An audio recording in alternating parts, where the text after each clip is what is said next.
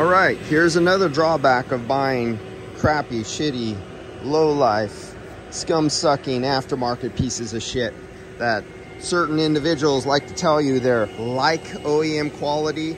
They try to tell you that they're economy parts, that they're some bullshit toilet paper excuse names they make up of why they should be putting on cheaper parts.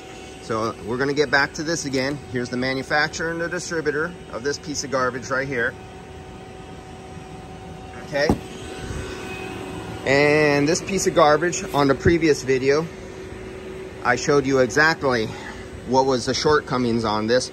I just noticed another one right off the bat. What do you see? I'm focusing on this side. Let's go from here to up there, to here to up there. Do you see something missing?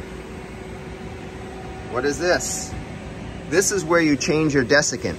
Every time you service the AC and you have to open up, whether it's a leaky line, a leaking evaporator, expansion valve not working right, the compressor was leaking and you had to open up the system, you always change the desiccant material. And even some manufacturers are smart and they go as far as telling you there's an interval. They'll say after 5 years, 7 years, change the desiccant sock that is located inside here. Well, how am I going to get this out?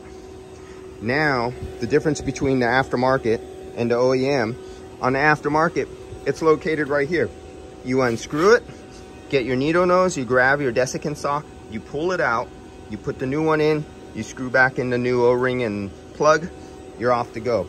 This one, you have to now take off the bumper, you have to take off the condenser to get to this that is now upside down, pointing into right under here. They have it up in here, the plug is in here, you can't get to it. So now you have to remove the condenser, all the wiring, headlights, everything, to get to something that should only take 60 seconds to get off. Now you have 2 hours, all because of cheap aftermarket.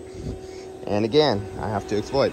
This is who sells it, this is who makes it, and this is who's distributing it. So you know who not to go to get this part for this car.